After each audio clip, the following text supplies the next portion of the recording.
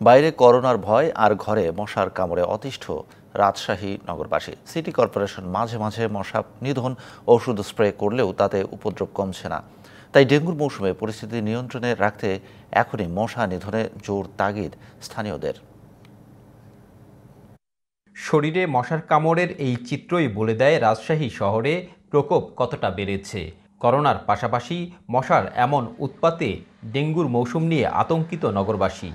Spray করলে তো মরে না, এসে বাসা বাড়িতে সব ঢুকে যায়। তো বাসায় থাকবো কি করে, যে দুনিয়ার মশা, দিনেও মশা এবং রাত্রে তো থাকতেই পারছে না। রাজশাহী মেয়র মহোদয়কে খুব আকুলভাবে আবেদন করছে, উনি যেন খুব পদক্ষেপ নেয়। রাজশাহী সিটি কর্পোরেশন বলছে মশা নিধন কার্যক্রম চলছে, তবে ডেঙ্গু প্রতিরোধে নগরবাসীকেও হতে হবে সচেতন।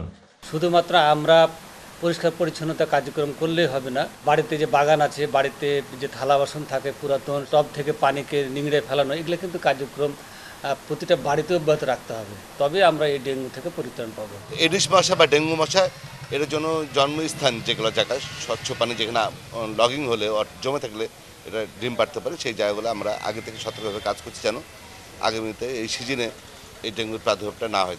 তবে ডেঙ্গু শনাক্ত ও চিকিৎসায় রাজশাহী মেডিকেল কলেজের চিকিৎসকরা প্রস্তুত আছেন। ম্যান পাওয়ারও আছে, আমার চিকিৎসক আছে, টেকনোলজিস্ট আছে, আমার কাছে রিএজেন্টও আছে।